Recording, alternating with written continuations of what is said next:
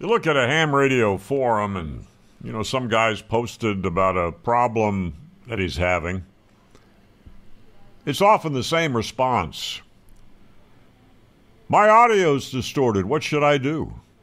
Is your gear connected to a ground rod? I get bad SWR. What'll I do? Ground rod? I have common mode current. Is your radio grounded? My antenna doesn't get out. Ground rod? Here's your typical ham radio operator today. All their gear is hooked up to the magic ground rod that magically drains away all their problems into the ground. This is among the biggest myths in ham radio, and here's why. RF does not behave like the 60-cycle AC you get from the power company. They are different animals. Can you use a high-power audio amplifier as a linear RF amp for your ham station? No. Well, why not? They both just use electricity. No. Audio and RF behave differently. Well, if ground rods don't work, why does the power company install a ground rod at the service entrance? Because at 60 hertz, the entire Earth is like a giant, endless resistor. The rod channels into the Earth a power surge, for example, and spreads it out through the soil. Well, why doesn't that happen at RF frequencies? What's the wavelength of 60 cycles? It's over 3,000 miles. If you had a dipole antenna for 60 cycles, it'd be 1,500 miles long. So how does an 8-foot ground rod look to 60 cycles? A tiny speck, a point. 8 feet compared to 3,000 miles. At that frequency, the ground rod works as a safety current sink.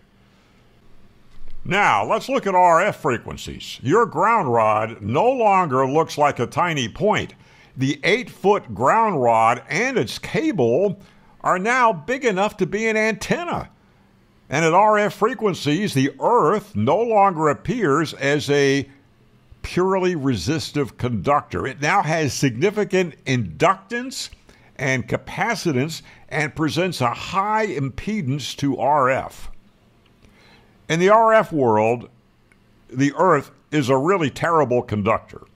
Most of the RF reflects back up the ground rod or just heats up the surrounding soil a bit. Congratulations! You now have a lousy 8-foot antenna driven into the ground.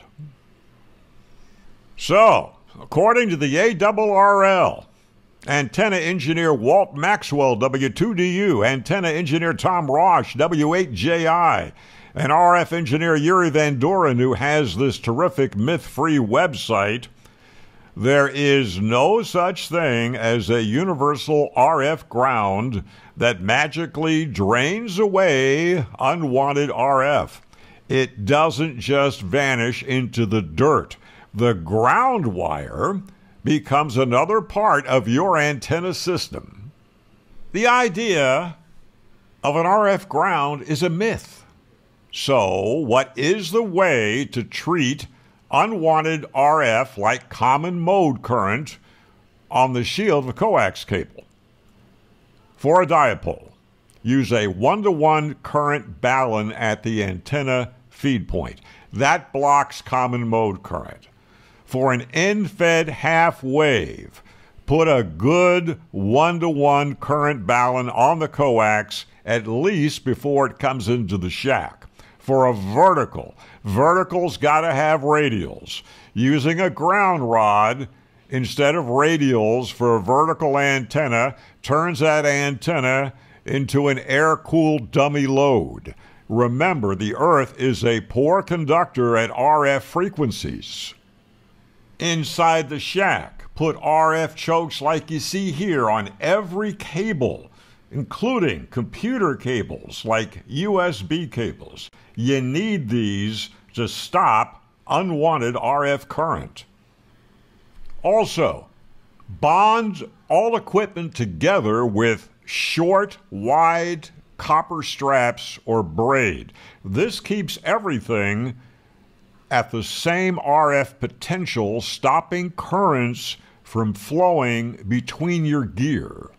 If you want good RF performance and a quiet shack, no crazy problems caused by RF floating around, forget the idea of the magic RF drain rod.